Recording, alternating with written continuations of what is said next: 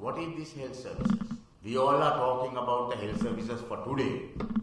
No, if we plan it for today, there is no purpose. We have to plan it for at least today, for another 25 years or further beyond that.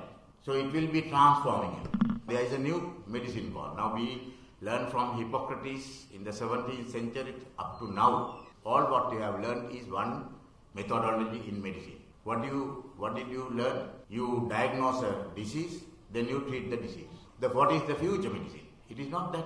It is not that what Hippocrates preached. It is not what we have preached. There is a new medicine called molecular medicine. That is called genomics. That is called personalized medicine.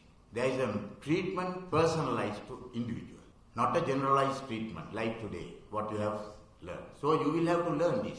In 20 years' time, this world will be governed not by this medicine, but by the molecular medicine. So they don't treat the disease. They are not worried about the disease. They will identify the DNA which is responsible for that disease.